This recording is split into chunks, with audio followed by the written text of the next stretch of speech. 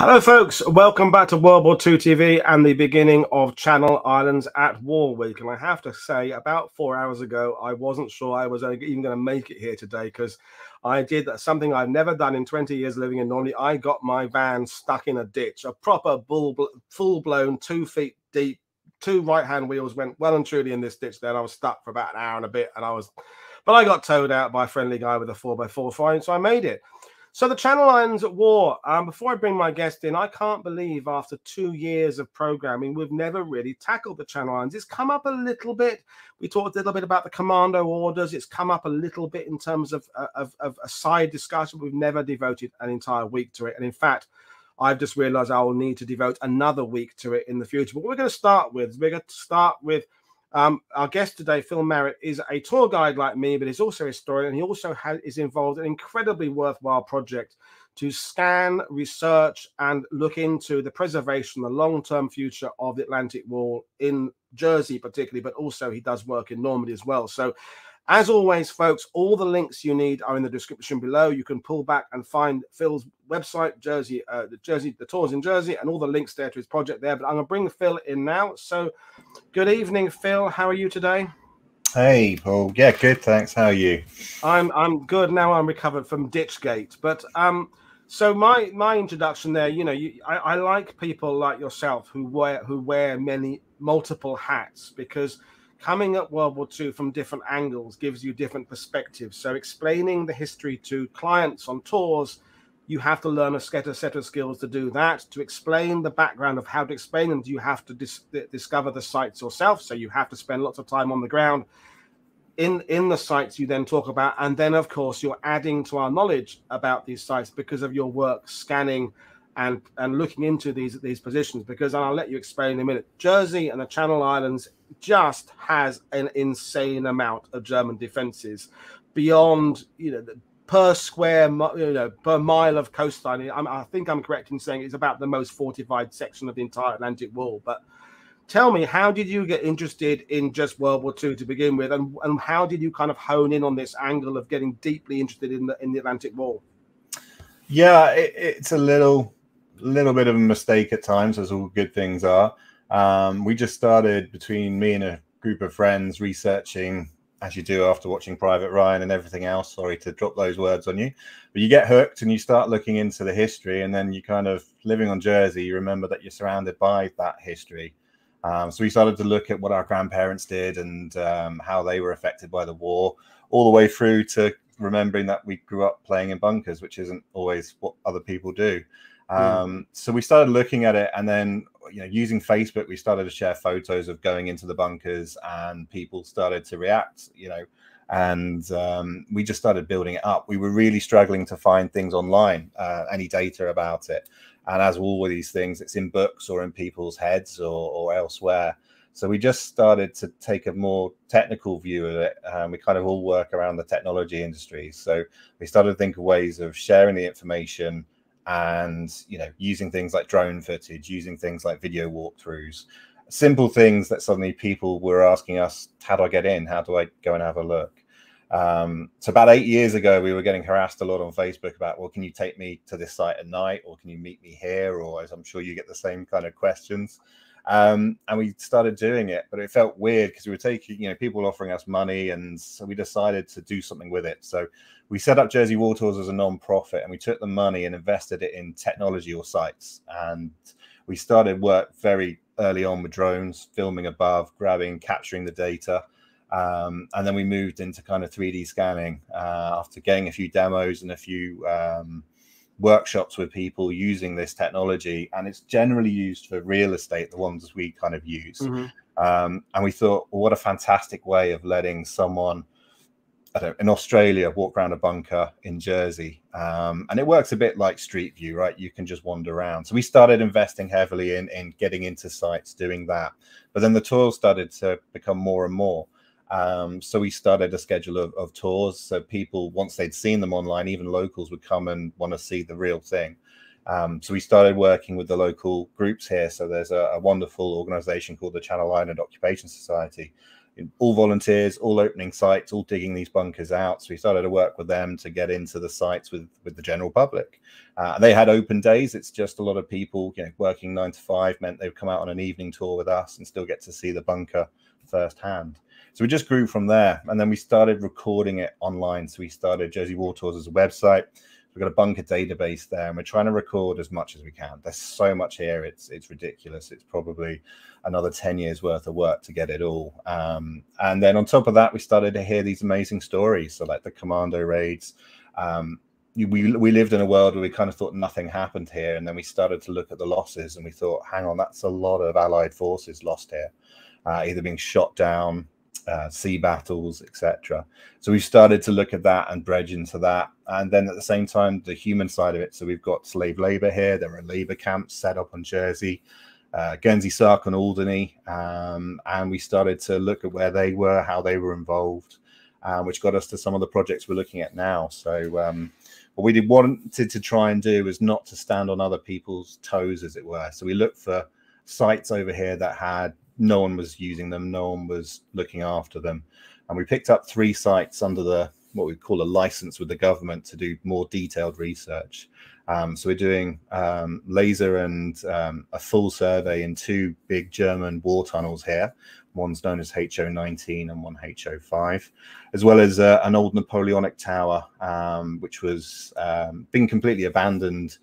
We took it on as a small project. So it was Napoleonic, and then was very quiet for many years until the Germans created kind of an anti-aircraft position in it. So we look after 3 sites, and we support other people's sites through the tours.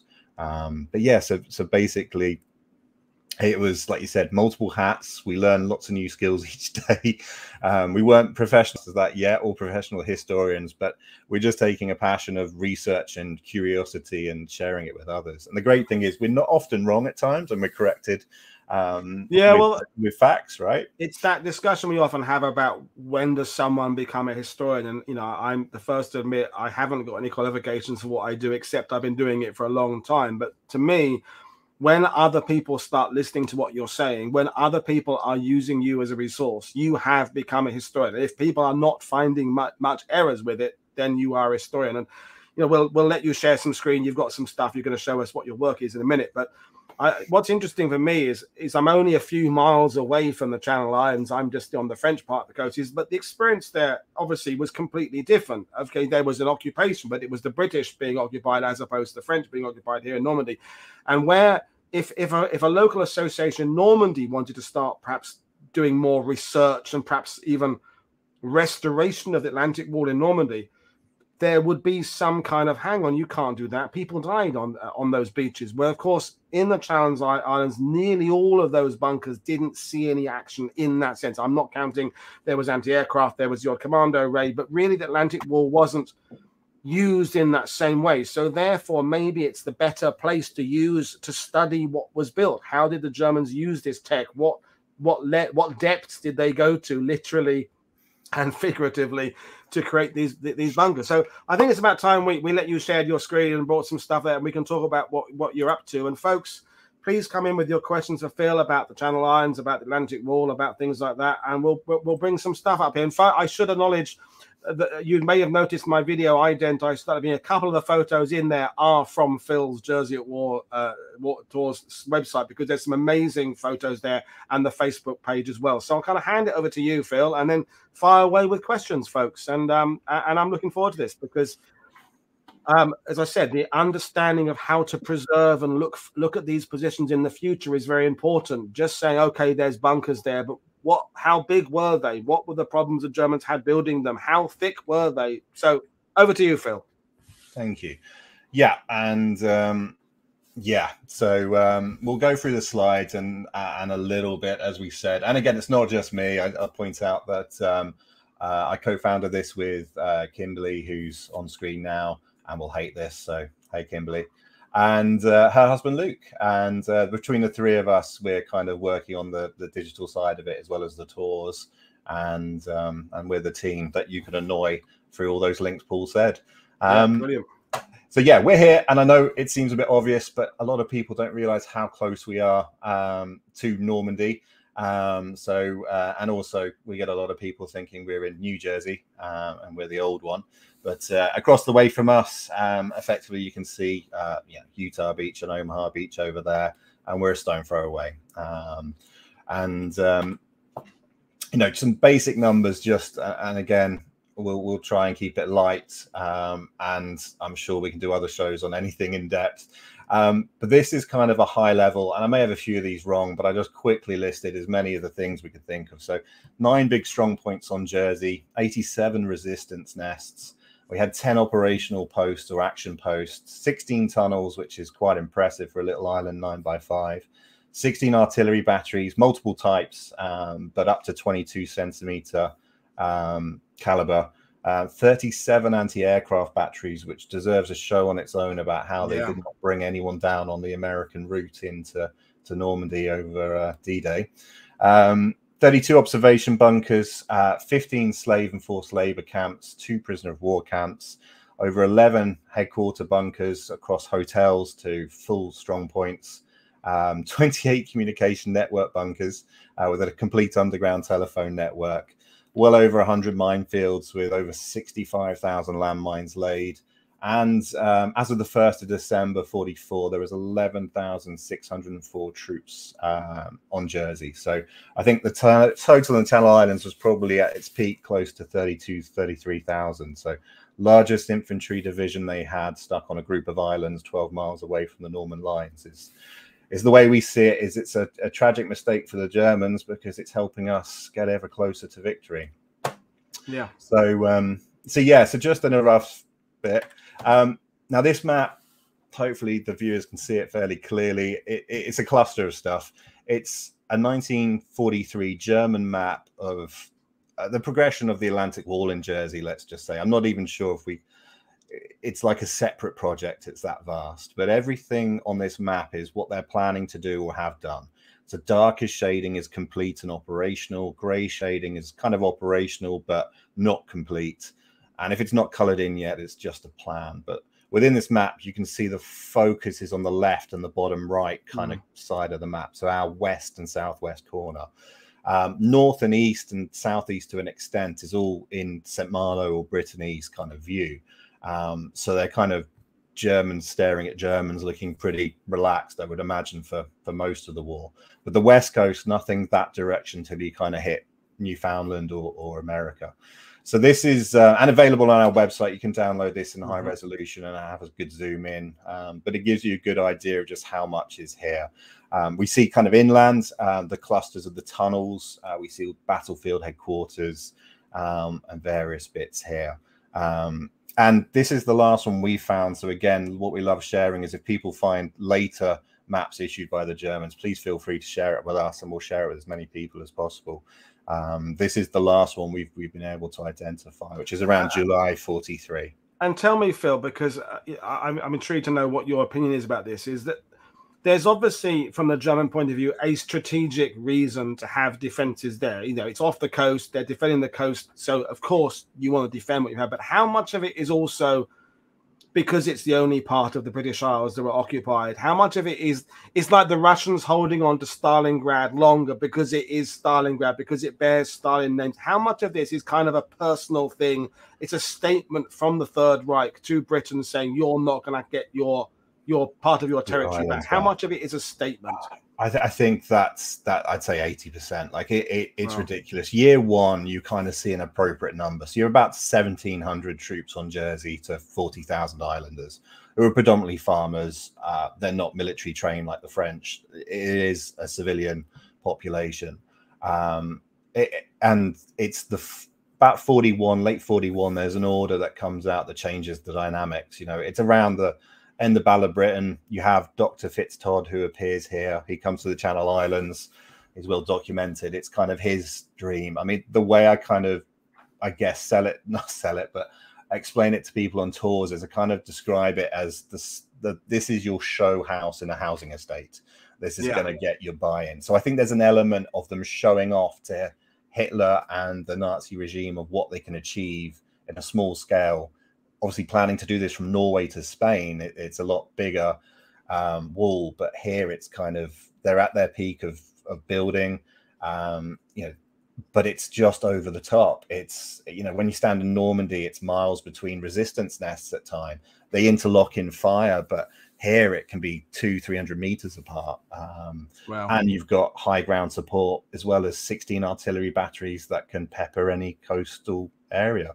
It's over the top by a huge level, but it's also kind of wrong because of their confidence level of holding France. The cluster's on the wrong side of the island for them. So all these heavy fortifications they're building are all facing on the Atlantic side and the southwest side, whereas ultimately American forces are going to be 12 miles off our east coast. And it's a contrast that if you're standing on our east coast, you can picture some of these fortifications are in wooden huts and trench systems. And if you're on our west coast, they're in 2-meter reinforced fortress strength bunkers. So it's not a finished product either. It kind of never gets completed correctly. But for a period of time, I think it's definitely that propaganda aim of you're not getting back, and this is what we're capable of. But I think there must have been someone in British or American intelligence looking at the reconnaissance photos and just laughing to themselves, thinking, "Yeah, keep building here. This is fantastic. You know, we're going to be 30 miles across the sea where you've got anything similar to this." So we've got a couple of questions coming in already, Phil. We'll deal with them. So Ian Carr is asking, which senior Nazis came to view Jersey work? So during this kind of propaganda phase of the show house, that I like that analogy a lot. I'm going to use that myself.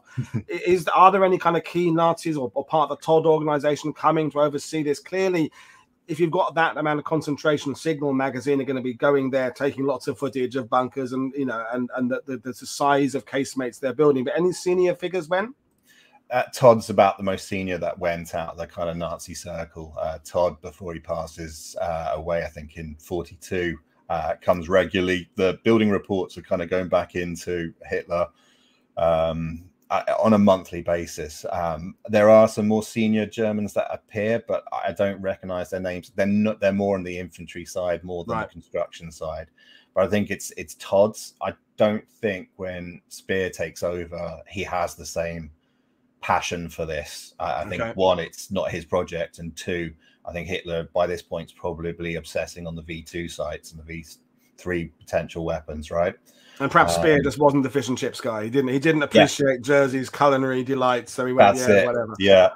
And another question from David is asking, and this is a valid one because we talk about Normandy being, 40% Ost troops defending the beaches. What types of troops were stationed on Jersey? Were they wounded, not fit for frontline duty in Russia? What type of garrison troops? Indeed, what nationality were the majority of them?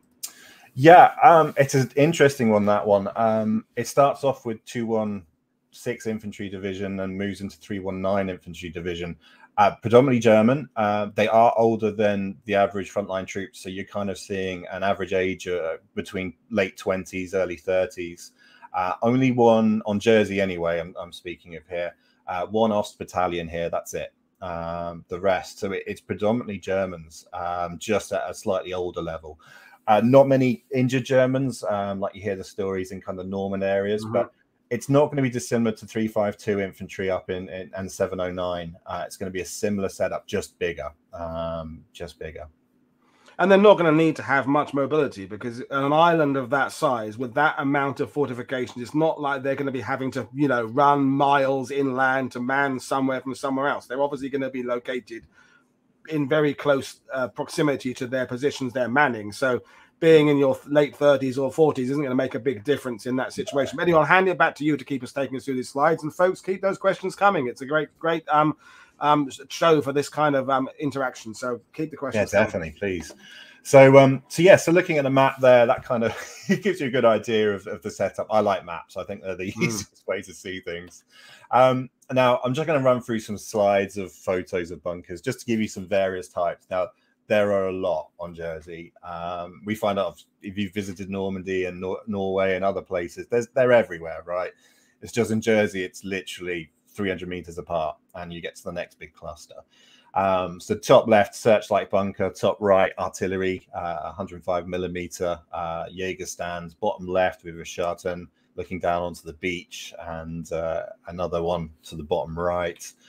And this is kind of just standard, and for the folks that love the bunker construction and and the bunker exploring. You know, a lot of these have been sealed since the late 40s.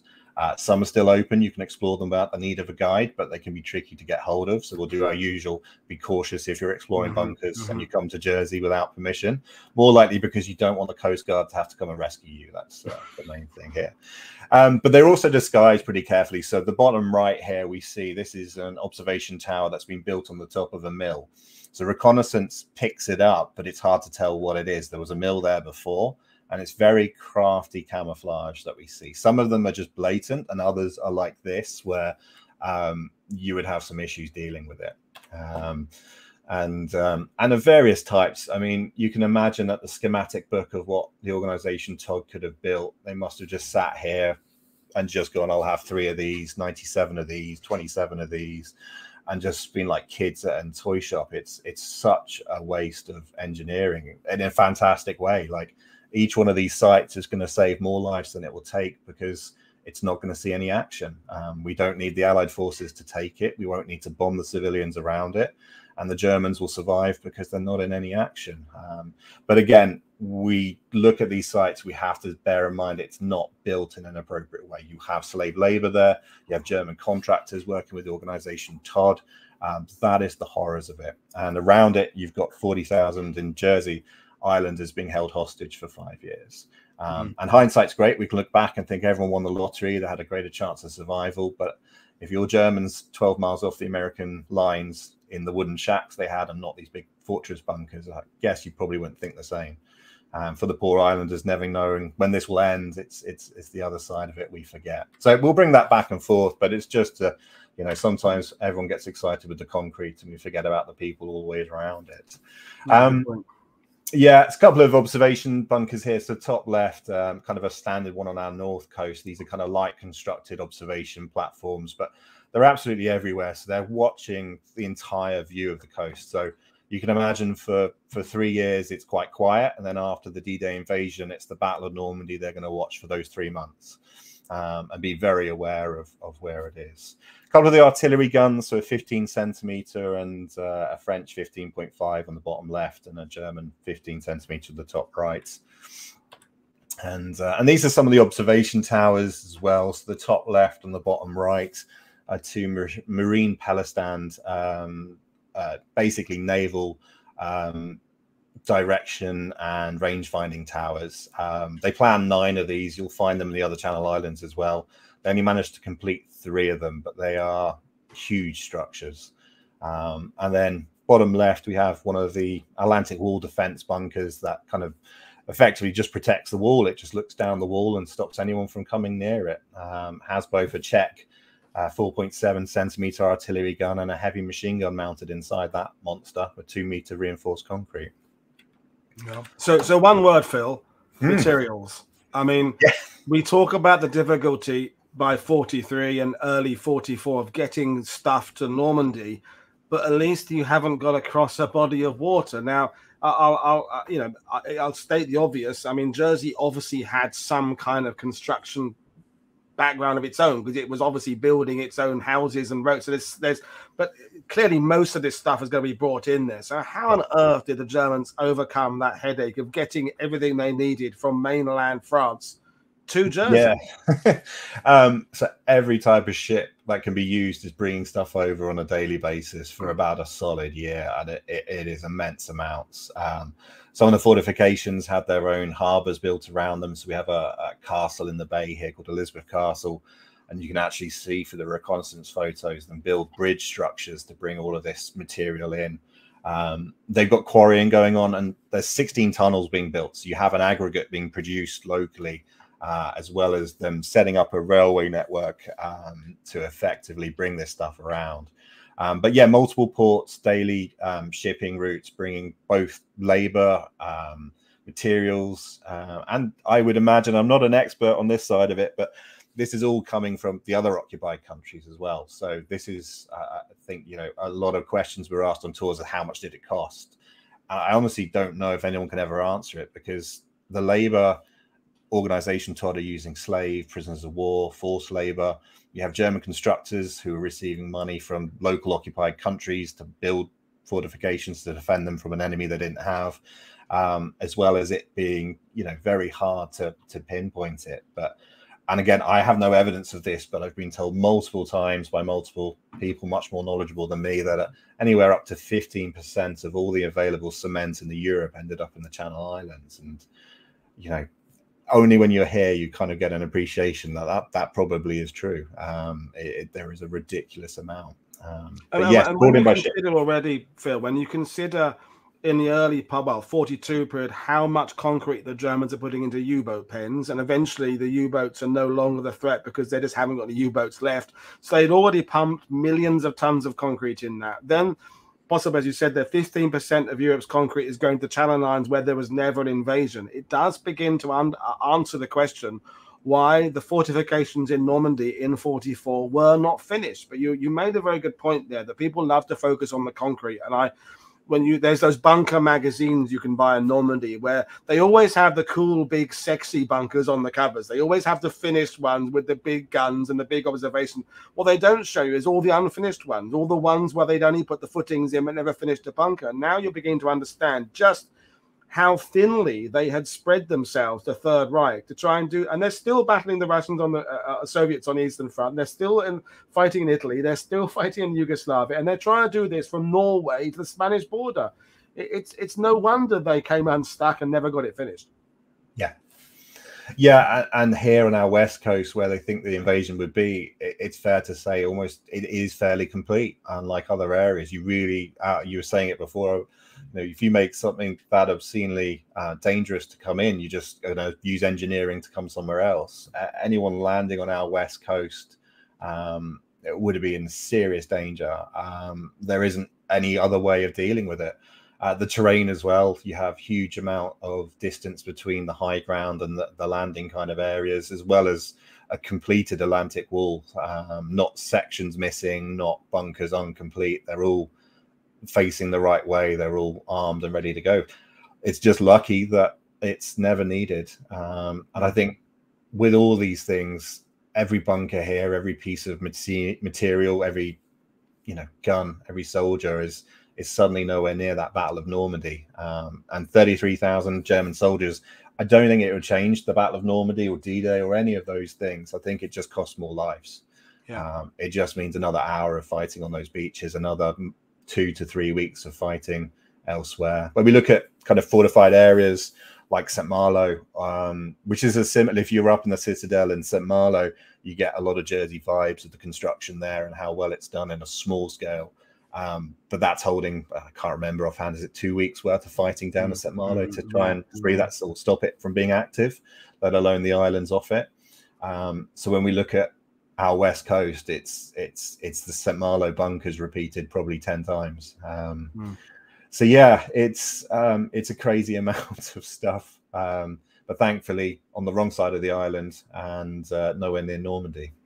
Well, brilliant. But now we're coming to your role in this, because the analogy I'm going to use in terms of what we can see in those photos is that we're going to kind of seeing the tip of the iceberg, because what obviously remains at the Atlantic Wall are the obvious pointy, sticky up bits that are sitting outside of cliff faces and things like that. But what is less visible is what's below the ground, the foundations, the footings, how thick you can't see from looking at a bunker from outside how thick the concrete is. You can't see the construction techniques. You cannot see the difficulties involved there. And this is where your incredible work with the 3D modeling and the scanning and things. So I'll let you kind of explain what you do yourselves, but you're not just, as I do, standing in front of a bunker, getting my phone out and going, oh, there's a bunker, taking a photo and putting it on Twitter. You're going to a level massively beyond that. And that's the important thing. And that's why you're a guest on the channel. So over to you to explain your project. Yeah. So very nicely put. And yeah, we've got kind of 4 approaches to how we research the sites: photography, videography, historic research, and then LiDAR, which is the new piece of kit we've got. Now, it's been available for ages, but it's not at a level where small little organizations like the 3 of us can use. So we're starting to use probably technology that's been around for 20 years, but it's become available or at least affordable by us. It's literally light detection and ranging is what it stands for. A lot of people thinking kind of laser and things like that. It has lasers in it, has UV light in it, has lots of complicated things and lots of nerdy things. But what it's effectively doing is it's measuring points and then overlaying the photo that we would take with our phones on top of those points. And the ability to store it in the cloud means we can share it with everyone fairly easily. A couple of images below on the screen here. So the bottom left is one of the tunnels, one of our projects called HO19, and that's in its pure raw form of the cloud point basically, but the data dots that have produced that image. To the bottom right, which is a Jaeger stand here, a hunter kind of bunker basically with a 10.5 centimeter gun. But you can see the interior layout. So it does a few different things. Now, for us as digital explorers, what it's allowing you guys to do is to walk through it like a street view or pick it up like a doll's house. So the nerdy stuff behind the scenes means we can measure every wall. We can check for any movements in the structure. We can get down to a micro level. For the research side of it, what we're also using it for is to document any graffiti. If there's any trace of a slave worker or a forced laborer who's written a mark or left anything, we can record it. Equally, if there's German graffiti there and other things, we can record it digitally. If there's a unique feature of a bunker, then it can be recorded as well. In Jersey, a few bunkers have been destroyed over the many years, make way for roads. They've become unsafe or protection hasn't been given to them correctly. But it was kind of an annoying bit that it existed and no longer does. With this kind of technology, if a bunker's at risk, if we can get in and scan it quickly, there will be a digital model of it forever, which we think is pretty important. Whether you like them or loathe them, these bunkers are a part of history, you know, and keeping a digital record will really help. Now we're going to try and do a live look through a bunker. This bit we've not tested, but it should be okay. So we're going to give it a go. It'll work. Have a little faith. It'll work. Yeah, that's it. So just bear with us 1 second. And folks, Phil may be too humble to say, but as I said earlier, the links to Phil's website are there. You can help with booking tours when you visit Jersey. You can donate. You become a member of their team, so you can help financially. Because as people have said there, this costs money. This equipment is not cheap. So Phil's going to kind of share his screen. Oh look, we're there several times now. So this is the kind of stuff, and I urge you to go to the website and do this on your own, folks. But it is extraordinary stuff. But we're going to do a walkthrough now, and it'll be really cool. So now, Paul, I've just dropped my video of us. So I can't see that now. Can you see my screen? Okay. I can see your screen. Yep. Yeah. You just need to kind of change the size of the window a little bit. But yeah. Is it a little bit too big?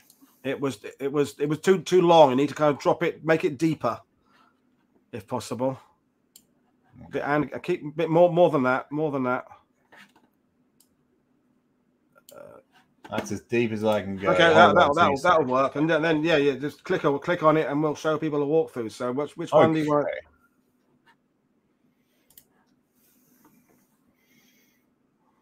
So this, folks, is what you can do, and I'll let Phil explain more, but you can literally go straight in on their website, and you can do this yourself. You're controlling the camera. You can walk through it. You can look left. You can right. Look right. It's as good as being there without having wet feet and hearing your voice echoing and seeing bat shit jumping down. It's the safest way to do it, but you will lose the experience of getting everything dirty and worried about getting locked in.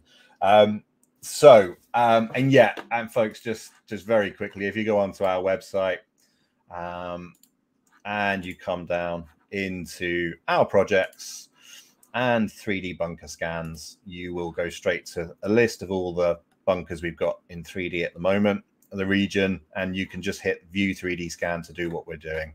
It's as simple as that. So a couple of options as well. Bottom left, I mean, if you've got a VR headset, you can literally use this with a VR headset and go straight into walking around as if you're in there. Oculus headsets like that will work. It's quite, it is very good, but expect to get scared if you get lost in some of these bunkers in the dark. You can pick it up as a floor pan, and effectively we can double click into any area of the bunker and it will immediately take us to where we are. And you can see here, this is one of the crew rooms within this bunker complex. And using your mouse keys, you can then walk around it. I've got a lower internet setting at the moment just for the stream, but you can see we're working our way through, and you can see this one's not in the greatest condition. This bunker was only open for about a week before it sealed again. The last people kind of in here, I'd say, were the 1980 rockers, using it for partying. But you can wander around the corridors, have a look around at various bits. The nice thing is being able to see it as a doll's house, and it gives you a better appreciation about how big these sites are. So the one we're looking at here is called Battery Molka. It's a 4-gun naval battery that never was completed. So for instance, the circular position here, this would be above ground where the gun should be. And this chamber going all the way around the circular position would be where they loaded the projectiles. They had projectile hoists that would send them up. So there's one decaying here. And from the recess behind us here, they could load using the hoist, and it would go above ground to the gun position. But the Germans built 4 of these and the guns never arrived. So it's another example of engineering that doesn't really help them too much, but helps us massively. So these guns, they planned, I think there were 15-centimeter ship's cannons were due down for the Navy, and it just never happens. So the 3D scan allows us to capture it in the doll's house. And you can see the long corridors or trenches or tunnels, depending on how you see these things, running through the site. But in the simplest terms, we can then drop at any point and go straight back into the walking mode and look at the walls, etc. This one's a challenging site because we have little light inside. So what we're trying to do, there's normally 2 of us, or at least 2 of us doing it, is we're kind of lighting as much as we can as we go along. A site like this, to add in any mains power is almost impossible. Right. And how long would it take, ballpark, to scan a position like this one? Are we talking hours, days? Yeah, this is about 4 hours work here. The way it kind of works is you're scanning about a meter a go. So you'll take your scanner, it spins around for a meter's worth of data, and then you'll move it forward and then forward again. And you'll keep doing that until you complete the as much as you want to see, really.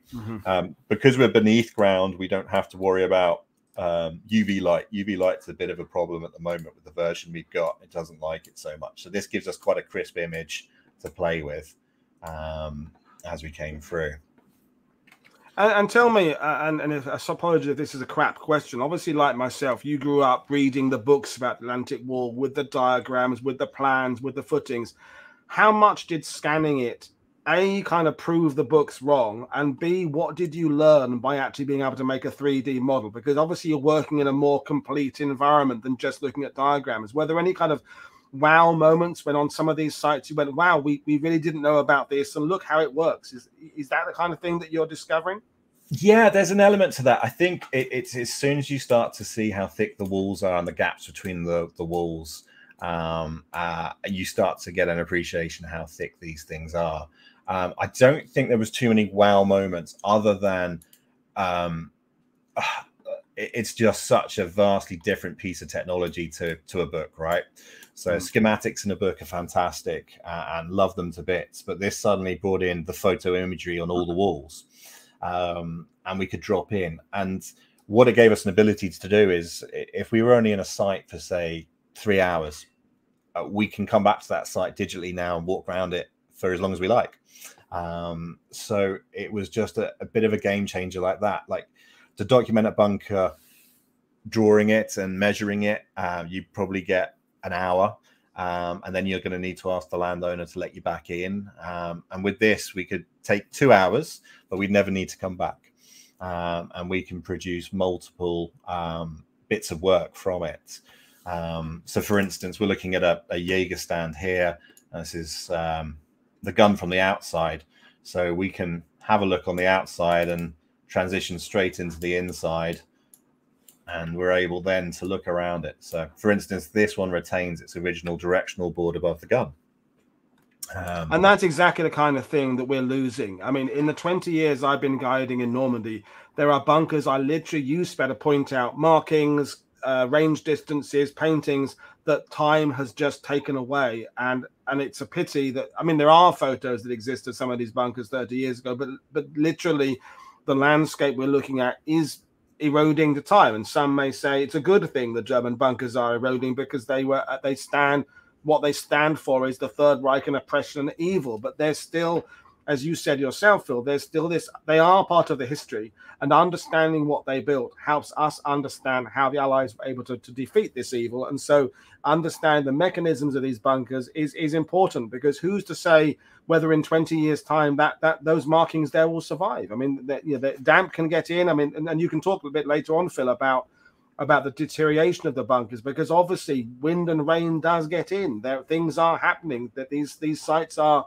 I saw your footage a couple of days ago when you're going through them with all water in the bottom of the tunnels. Well, water and cement and steel, it's not good. So what's happening with the deterioration of some of these sites?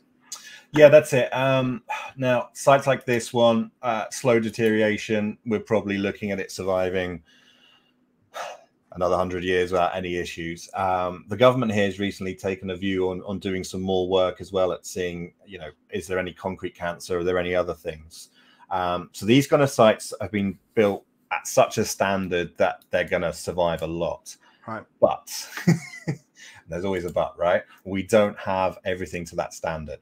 So if we jump into a tunnel complex, so this is one of the tunnels on Jersey. The Germans named it HO19.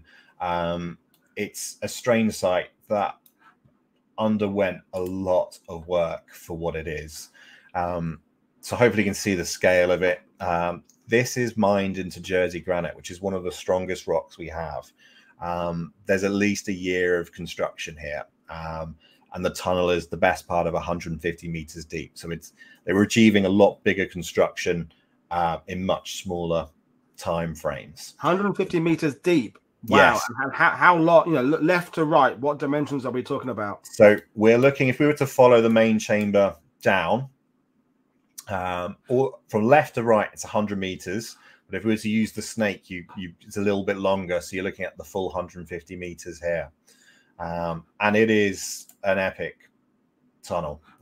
So we kind of have, as you would expect, a bit of a cave going on. So this was man-made. There was no natural cave here at all. It was described often as unused, but what we started to find inside it, on the right-hand side here, we can see where there was ventilation pipe work, and the scrapmen removed a lot of it. And on the left-hand side, where these wooden barriers are, this would be all the lights running down the left-hand side of the tunnel. And we think ultimately the Germans were using this for storage. It's a very strange setup. So you can see how well, and this is, we were talking about erosion. So this section here of the light board survives, but behind us we lose it, and that's because the water's getting through, and it's not a concrete bunker, so wood's going to deteriorate. So sites like this, we're constantly kind of working on two modes. The first one is keeping it dry so we don't lose any more of the traces, and the second one then is researching it, and it gets a bit of a blurry balance of ultimately becoming a maintenance nightmare versus us getting the work we need. So you can see we're about 100 meters in here, and it splits into two separate areas as well.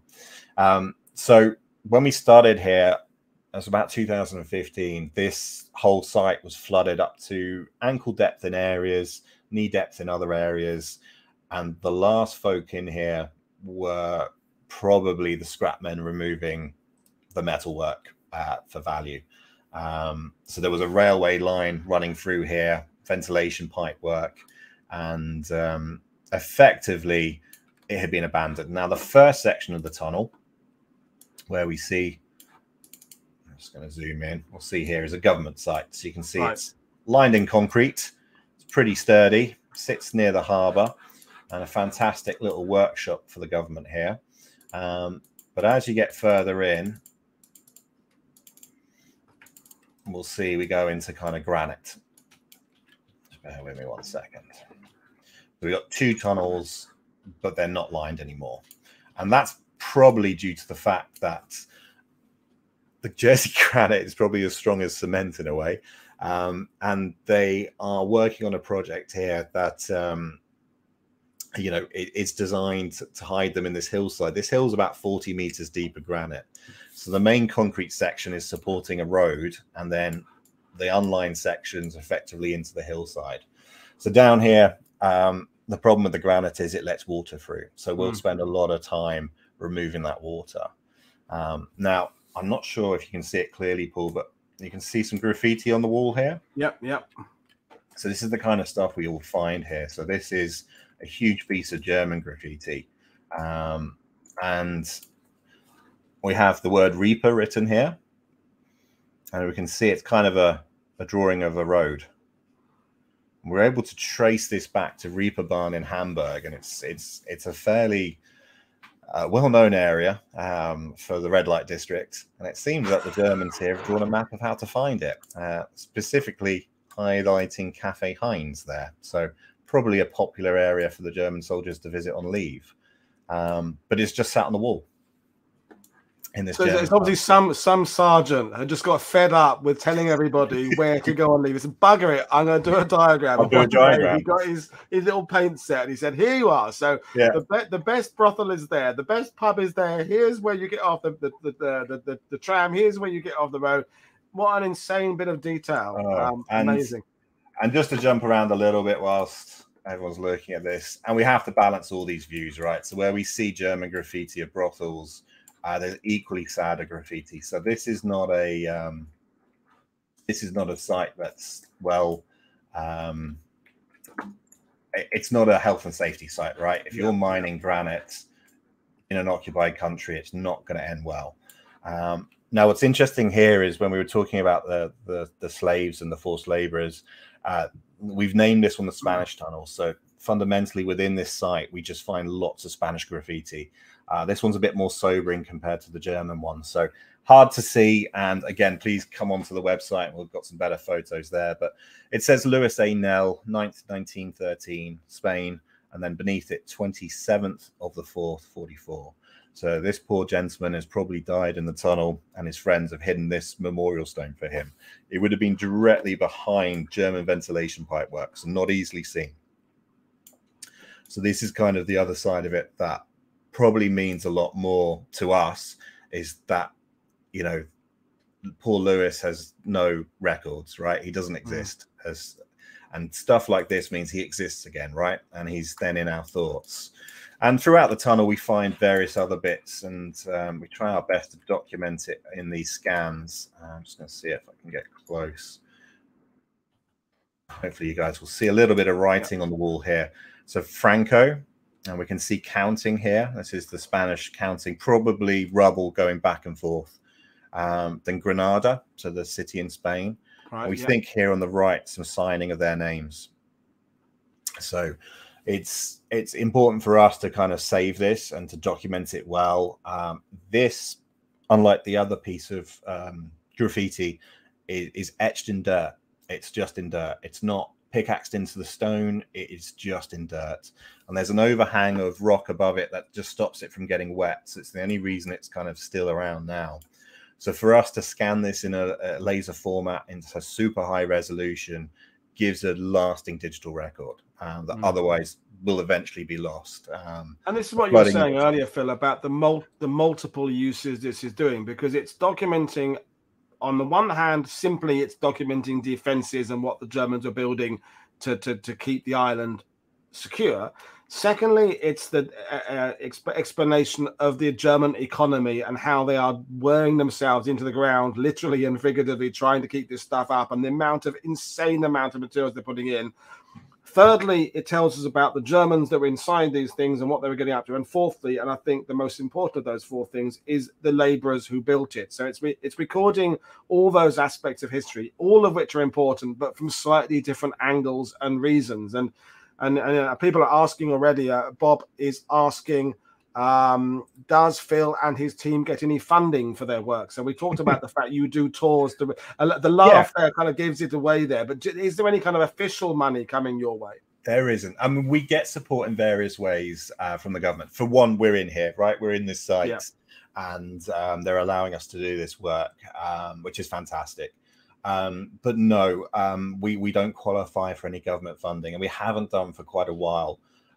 So we kind of thought to ourselves, look, we can get angry about that and get upset, or we just do it ourselves and just figure a way. And sometimes being told no is a good way to force you to move forward.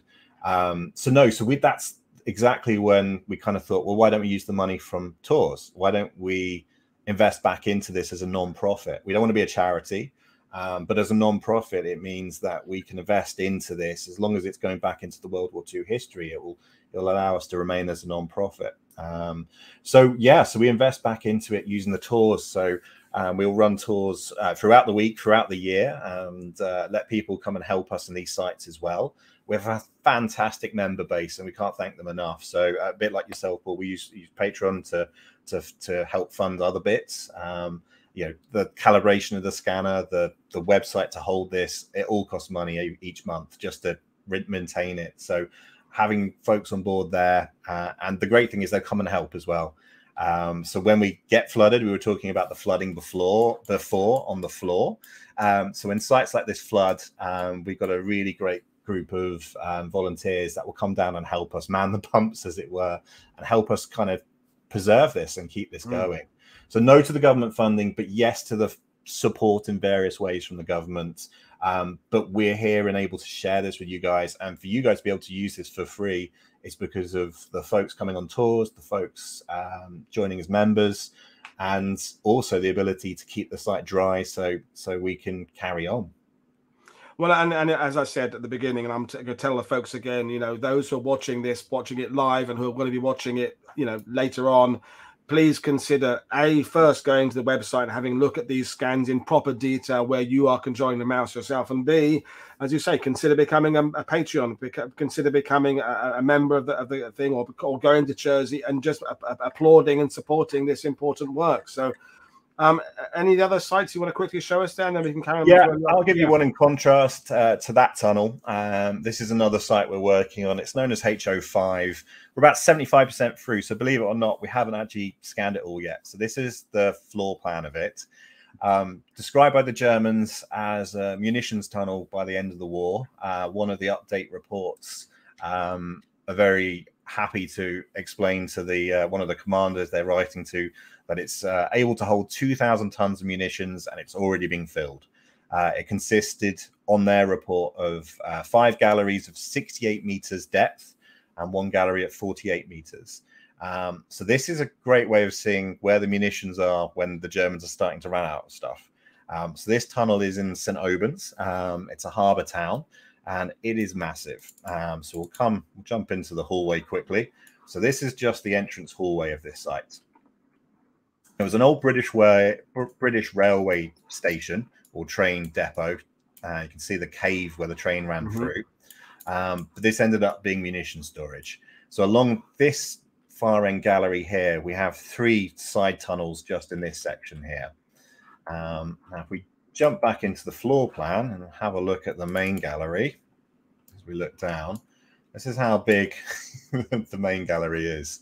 It is huge. Twin railway line system inside. Hand carts not effective a railway or a train system. It's all hand carts. But this is just how big one of these recesses are holding the munitions. And this is the local bobsled team who use it for training. So some things you're going to discover today. One is there's a movie in the making there. Yeah, at 2 we have Cool Runnings bobsleigh team, the Jersey bobsleigh team. There's an idea for the next big thing on Netflix. Oh yeah, and so these tunnels are huge, right? And we walk through them digitally now, and you can just get an idea of just how much is going on. And this in World War II would have just been full of munitions. One of 5 of these galleries. And as always in World War II, exploring, you find some strange things. So this is an old freight rover we found abandoned inside it. But again, munitions would have been in here. And each one of these galleries effectively is holding a huge amount. And we find it in various conditions. We find some original features inside. So we have some of the original German blast doors. Sorry, so we can see here some of the original doors inside here. And just this is looking down the other side of the gallery back towards where the bobsled team were. And it has, you know, some, as always with these things, it has some strange features. One is the ventilation shaft, and I'll just look up it here. So it doesn't give it justice. It's one of those you kind of need to see, but this is about 122 steps at a 45-degree angle, which leads up to the ventilation opening, which brings air throughout the tunnel. It could double up as an escape shaft, but the mining involved of that alone is a hell of a feat. And we go back to that human suffering again. This is slave labor driven. One thing we're struggling to find in this entire site, and we're probably only halfway through the survey, is any trace of the workers. So we saw in the other tunnel that graffiti, the Spanish graffiti, the German graffiti. This is sterile. There is absolutely nothing in here so far. But we hopefully will find it somewhere. And on the upside of this, when we're reusing bunkers, this is being used now as shooting clubs are in here. The bobsled team. We have a local bike hire company that stores bikes here. The trains that run up and down the coast are in here. So it's a fantastic use of this old Nazi megastructure. And I think if you're going to upset the dead Nazis, let's do it with a bobsled team in their dear munitions tunnel. There's an irony there of somehow just desserts. And, you know, I'm hoping the viewers are appreciating, as I am, all the paradoxes here of we can, on the one hand, kind of admire is not the right word, but be amazed at the amount of ridiculous engineering the Germans did here for as we realized, for no real reason, in that there was no invasion there.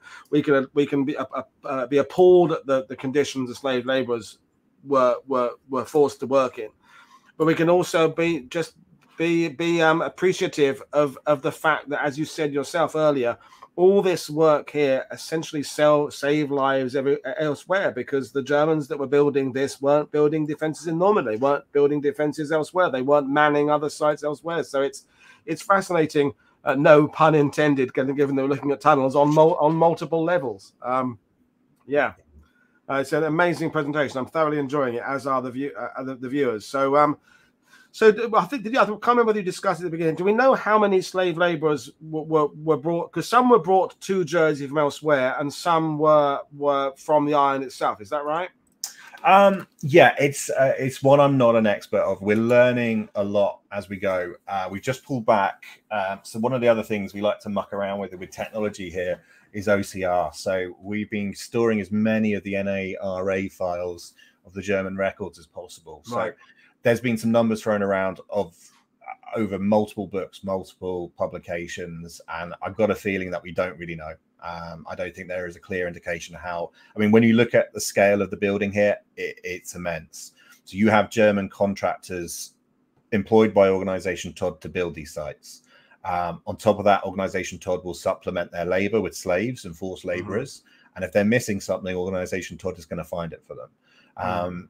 I would say when we look at the Organisation Todd numbers, it's close to 6,000 what they call foreign workers at the peak in Jersey. But it's unclear if that includes the German labourers that were there as part of the construction companies. So it's something we need to look at, and definitely a very good future podcast to look at. Yeah, and indeed, how many? It's not just the number of workers; it's how many hours were they worked, what were the conditions like, how much were they fed, all those other things. There's a whole story beyond just the fact we as you said, we can safely say they were built by slave labor, but exactly what that experience was. It's one of the things in Normandy. There are very few surviving accounts of anybody who worked building the bunkers. We have lots of accounts of those who fought against them coming up the beaches on D-Day, and we have the knowledge of what the Germans built when, but who the workers were, there's very, very little. I've discovered like half a dozen accounts in 20 years of looking for them. So it's one of the aspects of history that we are really lacking in. I guess a lot of these people from other countries, they weren't in a condition to write stuff down. Whatever happened to them, did they survive the war? Did they die somewhere else? But anyway, we are left with a real lack of accounts of slave laborers who are working, which is a shame. And I think so. And I think as well, we don't have a true account of who dies here to a great level. We have a graveyard here, and off the top of my head, I think there's around 130 bodies listed there, including German OT workers. They called it the Strangers Cemetery. It's where they buried them. But even when they were exhumed, so a bit like the Normandy repatriation, where you set up single grave sites, same thing happened here with the German bodies. And they took the OTs with them, and there were extra bodies found. So we know that there's counts. But at the peak, I think that's the interesting bit, is we will be able to work out some of it, because it sounds horrible, but there will be a number somewhere. There will be a shipment of people that records what's there. That's where we want to kind of look into, is to try and get a more accurate number. And it's a mixed group as well. So we generally hear Russian, but it's Russian, Ukrainian, Belarusian, Dutch, the list goes on, Spanish, as we can see with the other tunnel. But it's all lifted out of the Channel Islands to be moved into Europe before they can finish here. So I think the unfortunate thing is we just don't know where they go. For instance, HO5, the German engineering company involved there, who had the contract to build that big tunnel, they're off. And the next projects we can see them working on are the V2 sites, huge underground complexes. So those, I would imagine, and it's only an imagine at this point, is that labor going with them? Is that OT source with them? Or do they just go there and OT starts again? But the other thing is, as you were saying before, the construction in Normandy after this has happened, right? It's going on. So I would imagine most of the withdrawn labor from the Channel Islands has probably ended up in either St. Malo or in Normandy. I think they're probably out there more than anything. It's the 7th Army. It's the same group that's responsible for the fortifications in Brittany, Jersey, Guernsey, Alderney, Sark, and Normandy. So it might be out that way, but it's something we'd need to put further research in for sure. Not just us, just that story. Again, like you said before, like we see this concrete, people get excited with the engineering level that's involved, but it's always better to see the human cost. But ultimately, with the Channel Islands, it's a bit unique on Jersey, especially, that this will save more lives than it will take. Because that 2,000 tons of munitions not being in the Battle of Normandy is fantastic. That means there's one less day of fighting, right? No, definitely. And Stuart Burbridge is making the point that some of the top workers were salaried. There's the German hierarchy at the top, there's the slave laborers at the bottom, but in the middle there is a certain level of kind of supervisory people who are from construction companies. They are people who produce cement or steel who are salaried. They're either German nationals working, or they're from other countries. So there's different elements of workers that aren't. There's a good point there. Very good. And again, the Spanish, though, are forced. You know, these are men picked up by the Vinci government, handed over to the Germans. I think Franco's regime says have them as a guest. They'll receive money, right? But we always see things differently in Jersey, that you can't say no, right? It's not like they can walk off and find another job. They're receiving something, which is great, but sometimes the salary reviews need some questioning, because you receive something doesn't mean it's worth anything. But at the other level, you've got, you know, it is a German civilian construction company that's building it with their workers. You'll have engineers from Bosch, Draeger, AEG, all involved in this, on top of when they need extra labor. That's where the OT kind of brings their stuff in too. And Scott is making the point about your scanning of ground level defenses. Well, obviously the priority in some ways is to get into these underground ones that are succumbing to water and age and time. But you know, you only use the percentage of the bunker systems you've scanned. You've done some surface gun batteries. You've done some in Normandy. You've done Point du Hoc as well. So we're going to look at that. But I'm hoping the answer is going to be yes to this, but I'm assuming now you have some of this tech there. As you branch out, you know, you showed us that map of how many positions there are in Jersey. You can now go to other landowners and people who have these on their property and say, this is the kind of thing we can do. It's not intrusive. We're not going to do any lasting damage. Just let us in there. We'll scan it. So because I'm assuming when you first mentioned LiDAR to some people, you had to run through just what the hell LiDAR was and what scanning is, because if Jersey is anything the same as Normandy, there have been people over the years who've trespassed in bunkers, trespassed in them. There's been damage, there's been graffiti. So if you're a landowner, you're not necessarily that keen on people coming in and potentially damaging your locations you live and work at. So as you move forward with this, do you think it will be easier to persuade people to kind of let you in? Yeah, I think so. And it has worked already. We've had some great folks who have said, did you know we had a bunker? And we're like, no. And they've said, well, you can scan it, because once we show them the digital side, we say, look, we won't put the image side on because you may have personal photos, things like that inside it. The reason I say this is some bunkers in Jersey have become entertainment halls or home cinemas, bars, wine cellars are very common. So we'll go in and we'll use that, and the photo we've got on the screen now, the bottom left, using the cloud point, using the dots instead of an actual image on the right, means we can share it with you guys, but perhaps we wouldn't be able to give you the view inside at this time, but we would have the digital record forever. So it's definitely, people are warming up, and like you said, gives us more of an ability to say, look, could we do this? This is what it looks like. We're hoping as well with the government, if we get into a situation where a bunker could be lost for whatever reason, they'll let us go in and do this like we've done in their sites already, and then have that digital record. As it gets better, and we're starting to play with above ground as well, so we can link the two together. We recently did something. It's on. I've done a very quick video and thrown it on YouTube just in case this came up.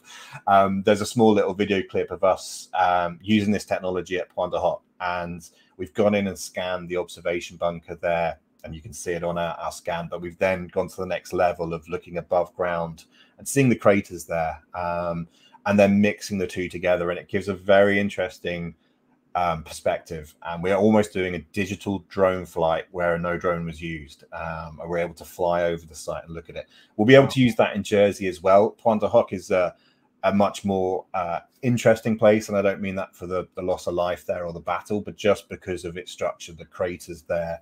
And one thing we were quite aware of, it was going to be fenced off soon, which meant things like this. And you're working with French authorities and American American Battle Monuments Commission, so more organizations to contact to get permission. And I think the Texas A&M have done some 3D modeling of Point du Hoc. But Phil Bosworth is saying that no dope farms in any of these tunnels. Then, but I will say there was a rather famous German commander on D-Day who may or may not have seen the fleet come through the coast through his bunker, Major Pluska.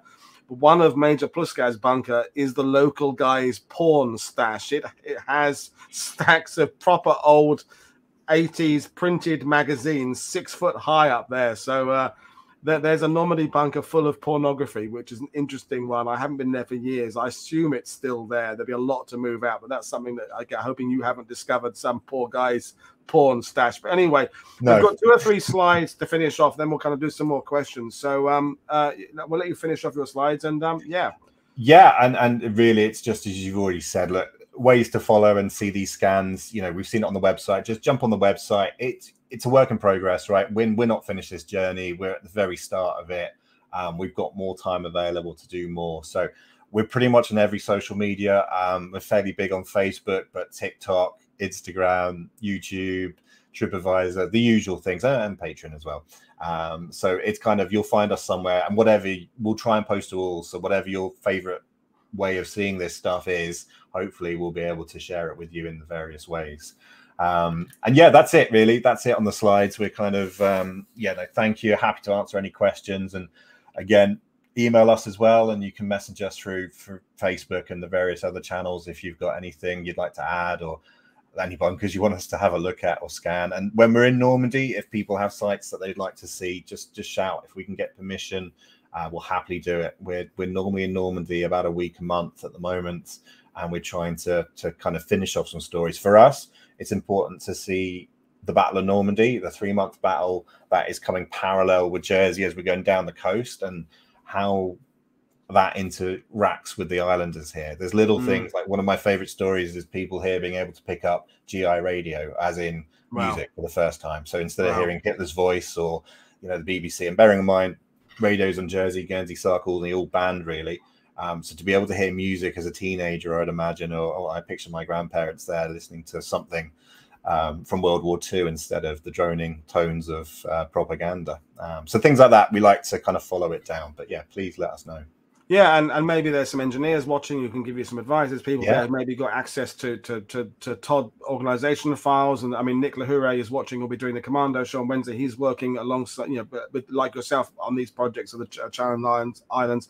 The other thing I want to say is it's a showcase for the possibility of LiDAR and 3D scanning in our appreciation of things. Having spent a day doing hedgerows, I'm now thinking how wonderful it would have to have a 3D model of the sunken lanes approaching Saint Lo, for example, so you can actually look at these, because you can't see them from the surface from Google Earth just shows trees, but you could go down these tunnels and start modeling it and putting them together and working out there. So there's lots more avenues for understanding warfare through what we can do with this technology, and it needs people like yourselves and your organization to do this stuff. So I mean, obviously, what next is more bunkers, hopefully more funding, more things like that. Any big kind of tech things on the horizon? Any kind of next levels you'd like to get to that would bring the next level of ability?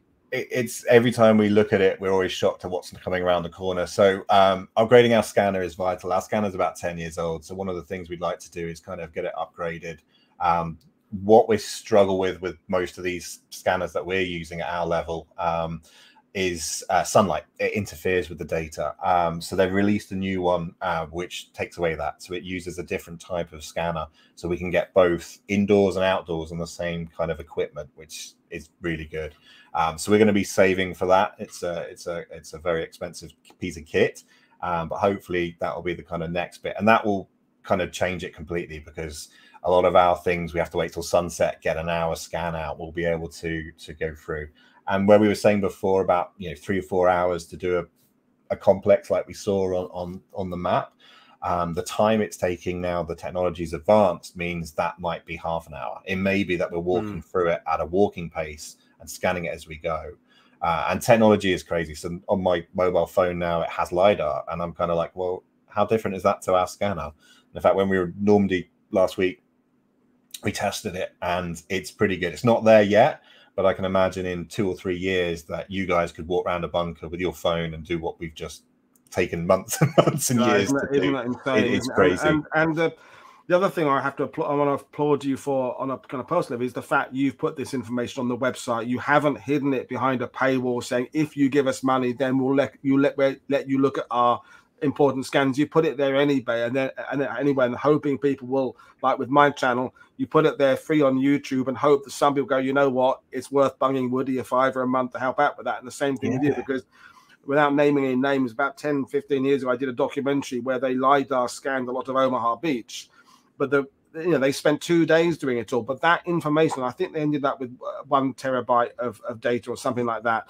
Is it they use the bits they use for documentary, and the rest just kind of got deleted somewhere? It's like, well, you've done it now. Couldn't that have, as an additional resource, couldn't the website of the TV production company put it available somewhere, or at least? But no, it just got it either doesn't exist or it's hidden away. And it's amazing to me that you're not only just doing it, but you're putting it out there for people to learn, because if you'd just done this for your own reason, you're not sharing it with the world. So thank you very much for doing that. Yeah, it's good. And again, anyone watching, if you want anything, just contact us. We have the data. If we can get it transferred to you, we'll happily do it. And it's the same with the NARA files, things like that. Obviously, if it's licensed to us, we've got issues sharing it legally. But in other things that have been declassified and completely open, we're trying to build OCR technology where we can put a Jersey in and then pull back any paperwork that has the word Jersey, or Channel Islands, obviously in German, and things like that. So as that technology advances, when you're saying what's next around the corner, that's the other side we want to get involved in. We'd love it so you could come into the website, throw in a phrase, and get back all the German documentation, all the English documentation involved in it, because it will make researching so much simpler. With an extent that's the thing. When we talk about, because I read a blog the other day about how expensive it is for museums to put digital archives on, but it's not just the scanning. That's obviously a main part of it. It's then going through and picking out all the keywords and making the indexing it so you can search the document. So it is OCR recognized. So you can say how many documents mention the figure of Rommel, how many mention concrete, or whatever it would be. So a flat digital image is only one part of the story. We need all that supporting tags and meter information to get the information. So that's the next level there. But and Darren Little is saying that Andy Chatterton, who wrote the book about the auxiliary units in the UK, has been using LiDAR with some of the underground bunkers in the UK there. So that it's something that's happening there as well. But we will bring the things to an end. But what I'm going to do now is extend to you an invitation to come back in the future, either on Atlantic Wall Week and do a deeper dive in one of these bunker systems, or just whatever your favorite German position is in Jersey, because we've only touched on the surface of this and indeed underground of this. And I feel there's a lot more information we can pull from your resource in the future. So if you'll be happy to come back, we'd be happy to have you. Yeah, happily do that. Brilliant. Well, I'm just going to take you off screen and remind people what we're coming up. So I'll take it for a second. So, folks, we continue our week at the Channel Islands. So tomorrow night is Duncan Barrett is coming on to talk about the occupation of the Channel Islands. So that's the civilian experience, the arrival of the Germans, rationing, camps, education, how it worked with the authorities, all that, the liaison between the British and the Germans. That's all tomorrow. Wednesday, Nick is on, we're watching night, talking about some of the commando raids. And Thursday, I think we've got nothing. Then we've got Gilly Carr coming on. I think that's Monday, talking about the deportations. And then also either Monday or Tuesday, Eric Lee is coming on to talk about the 80th anniversary of Operation Basalt and the commando raid there. So that'll be on the 80 years. So there's still more Channel Islands content. And then we'll do another week Sunday in the future. So again, I'll remind you one more time, the information about Phil's resource, the Jersey War Tours, is in the description below. Go and find that. Go and spend many hours walking through these 3D models, because if you're anything like me, you'll go there and then you'll realize 2 hours later you spent 2 hours walking through bunkers, and you should have been going to bed and feeding the cat. But anyway, so brilliant, Phil. It's been fantastic to have you on. I'm looking forward to speaking to you in the future, and good luck with your project. I hope, fingers crossed, you get a few new patrons and a few new members as a result of this video. Thank you. It's really good. Thanks for the support, and thanks for everyone for watching. Brilliant. Okay, so this is it. This is Paul Woodhead for World War II TV saying we'll see you all again tomorrow night. Cheers, everybody. Thanks for your attention. Bye.